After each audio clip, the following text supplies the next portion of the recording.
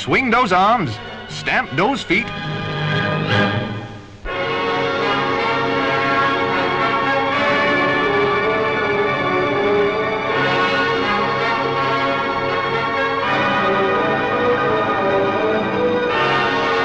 There are 4,305 cinemas in Great Britain. Every night they've brought you the excitement, the drama, the glamour of the great names. They've brought the world to your hometown. They've made famous stars your familiar friends. The entertainment they offer has become an accepted part of your standard of living. Perhaps you've taken it a little too much for granted. Today the industry is facing a crisis for which it is not to blame. A seat at your local cinema may cost as little as 1 shilling and 10 pence, the price of 3.5 hours of the finest entertainment in the world. 1 shilling and 10 pence.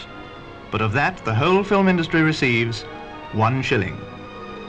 From every pound paid at the box office, entertainment tax removes an average of 6 shillings and 4 pence. What is left must pay for everything, for the skilled technicians who bring to your screen all the 20th century magic trapped in those gleaming tins. It must pay for the men who report to you on the events of our times, the newsreel cameramen and their backroom colleagues with their intricate and costly equipment. It must pay for the huge studios where the feature films are made, features which may cost hundreds of thousands of pounds each without a penny being wasted. Directly and indirectly, the film industry is a source of livelihood for 250,000 people, men and women skilled in hundreds of different trades and professions.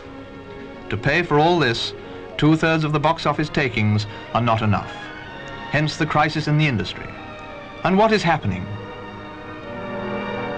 This. Last year, 216 cinemas in Britain were forced to close their doors, 1 in every 20, and some of them were the only cinemas for many miles. Here's one town that has recently lost its only cinema.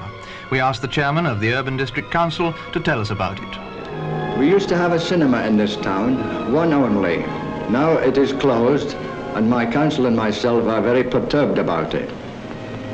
People of all ages are affected, and when families have to travel to the next town for their entertainment, their hometown starts to lose its identity. This is a great pity.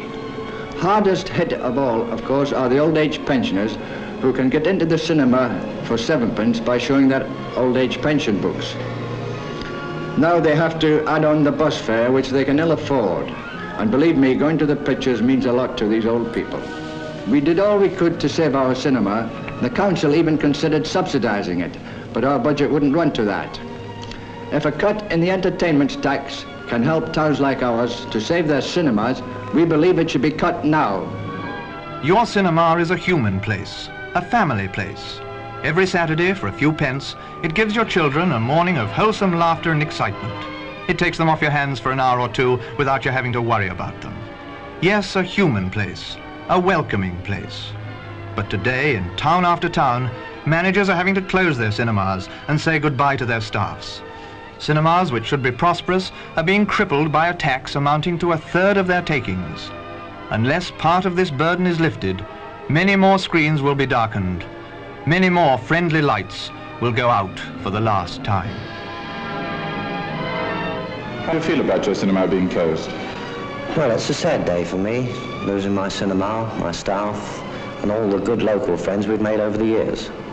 Something must be done about it. Personally, I shall contact my local MP. And if every other cinema goer did the same, something would be done about it.